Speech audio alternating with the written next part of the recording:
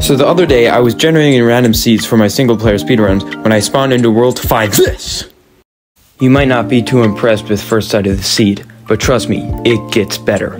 First off, we have an easy source of watermelon, and to our left, there's an easy source of wood. If we turn around, there's a ruin portal, and in the chest, there's 2 obsidian with a flint and steel. This will finish off the portal. Now if we go into the nether, just watch, guys. Something amazing happens. Now, if we just travel a little bit over here, just walk just a little bit, it's not even that far. And remember, guys, this is a totally legitimate seed. I naturally spawned this in. If we just keep going just a little bit further over here, just watch. Trust me, guys. Just under this hill, we can see this ruined portal. Oh my gosh, guys. Look at this. This will get you through the entire world without any problem at all. I know most of you would want the seed to this immaculate world.